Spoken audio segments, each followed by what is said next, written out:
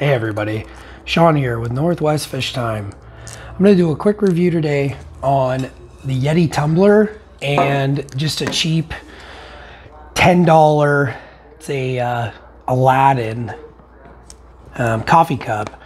So let's get started.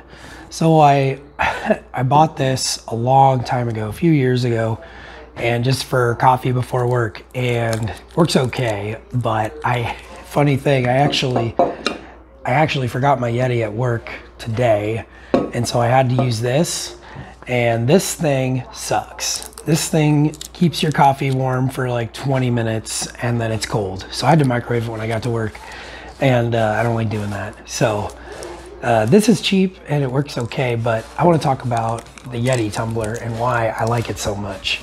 So this thing is awesome. I bought this 3 years ago and I use it every single day. I bring this to work, I go fishing with it. It's gotten beat to hell, dropped off the boat, dropped out of the truck, dropped off the camper, at work, dropped, kicked. It's everything. This thing has been beat up and it still works great. There's not much to it. It's like a stainless steel. It's got a vinyl or plastic wrap around it, and it'll keep your coffee, it'll keep my coffee warm. I'll make it at 5 in the morning and it'll be warm still around noon,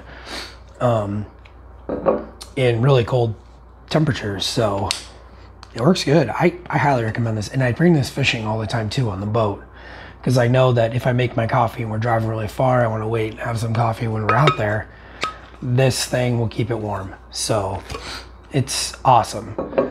Another cool thing I like about it is the cap has a gasket, which is cool, keeps everything sealed in. And also there's no latch hinge, plastic hinge that'll break. This is a magnet, so I've dropped this thing, like I said, many times. This just falls off. Slap it back on, you're good to go.